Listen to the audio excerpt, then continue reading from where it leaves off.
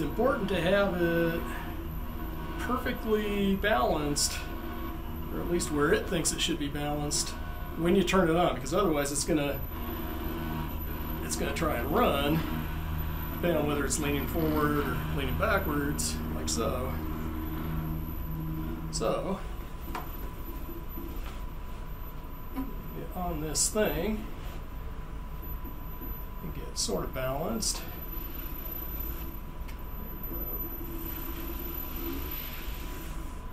Backwards, forwards, backwards. It can actually, it has an incredibly sharp turning radius. I mean, I haven't gotten to the point where I trust to do this without my feet on the ground, but that's probably just a couple hours of outside riding away before I get to that. But let's cruise around the house. Woo!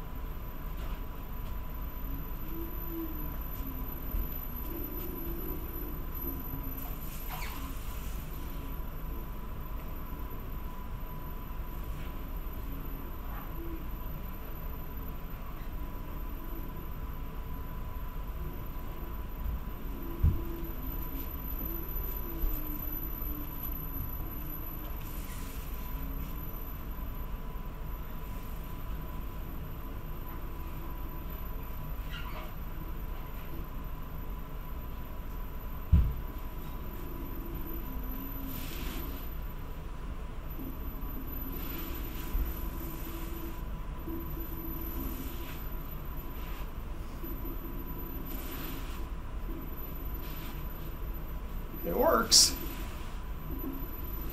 Cannot wait to get it into a bigger space, but I'm probably only an hour or so practice away from cruising around with my feet on the pegs in the house, without destroying things or hurting myself. That's the goal.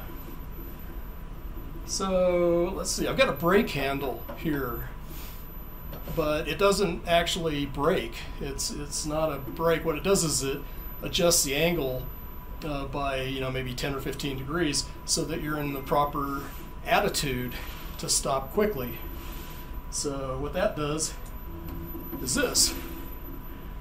So now if I was moving quickly, it would lower my center of gravity. When I let go of it, it goes back to normal.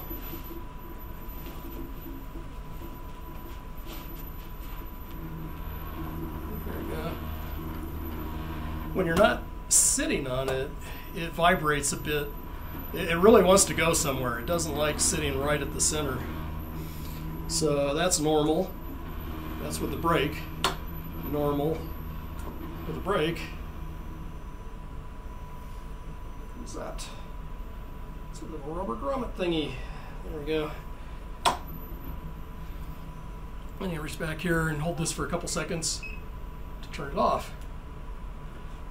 But then once you've turned it off, you need to be in complete control of it, because it's not balancing itself at all front to back anymore. And the way you park it is you just roll it back until it's on those two little red devil ears, like that. Can't wait to get it out on the street.